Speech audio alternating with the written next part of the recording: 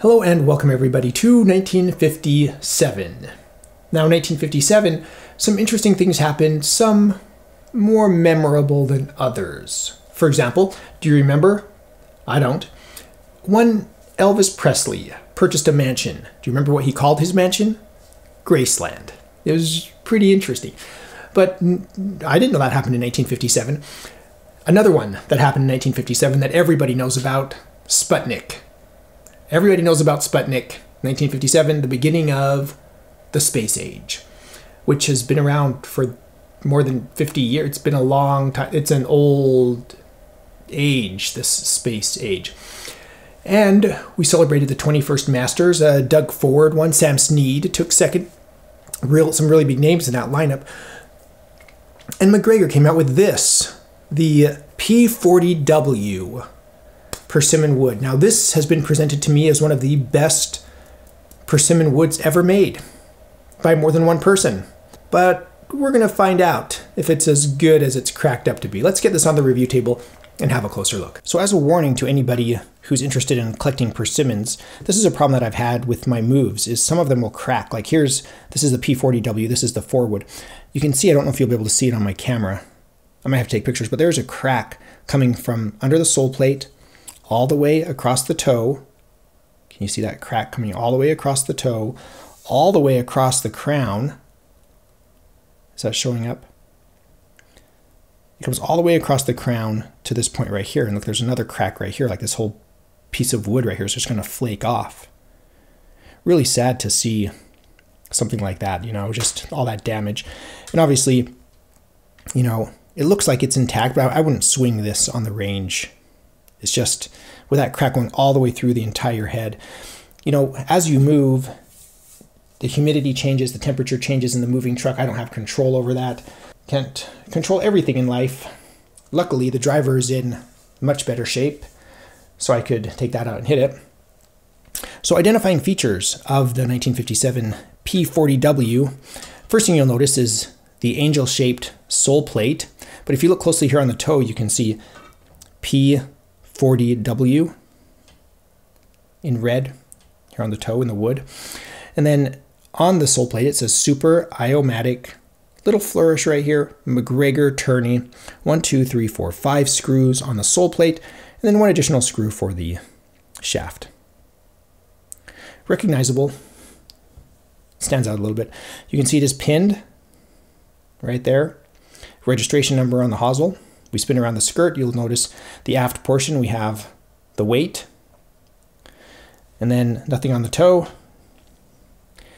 The grooves are 1-4-1 pattern, 6 screw with a pretty wide, this is a pretty large insert. I like how large this insert is. And then we have the red, kind of like a brick red, white, red insert with this little triangle cutout into the crown, which says Tony Penna in red. Absolutely lovely. Beautiful looking wood right here.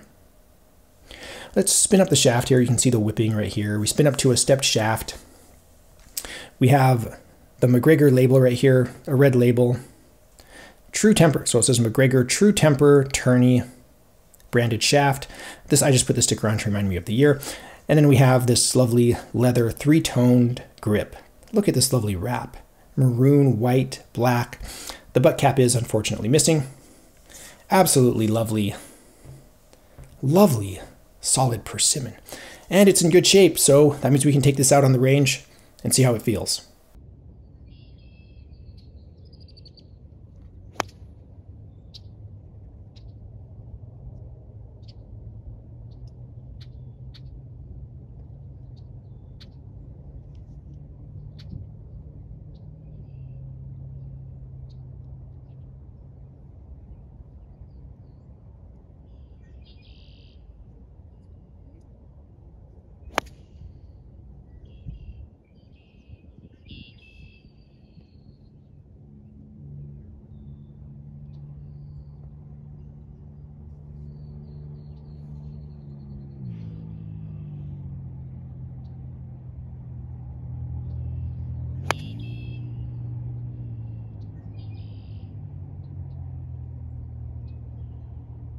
this feels really good on the range when you connect.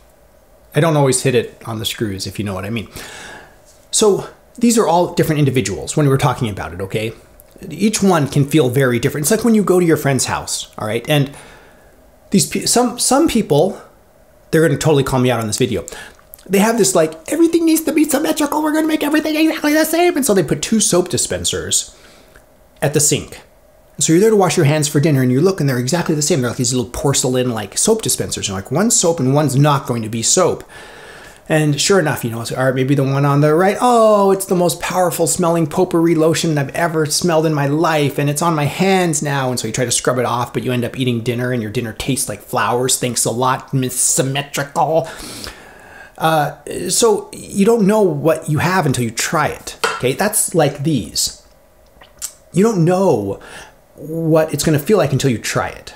Just if I can come out here and say, this is amazing, this one feels great, and I can go, you know, to a different state, somebody can hand me one of these and I can try it and just be like, wow, this feels completely different, because people modify the weights. They put weights under the sole plate so you can't see them.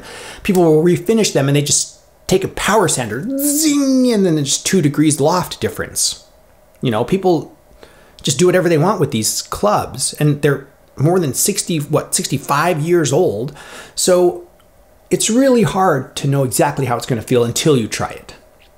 So each one's an individual. So as a whole, it's hard for me to make a review saying, oh, all of these are going to be amazing, because they're not all going to be amazing for you. All right, now that said, where does this fall? MacGregor made some great clubs in the 50s. Where does this one fall? Let me think about this.